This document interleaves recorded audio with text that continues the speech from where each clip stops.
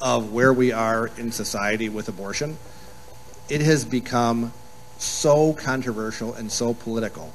It shouldn't be that way. It should be the most personal decision that you could possibly make. So I was probably 15 when I realized that my parents' anniversary was in February, and I was born in July. So I went to my mom and I said that those dates don't really match up.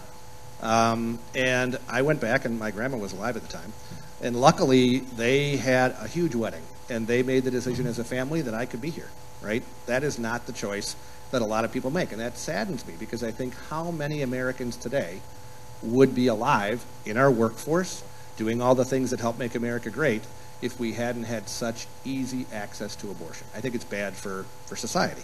But I also feel like there are certain circumstances where we have to find where is the natural middle ground for the world.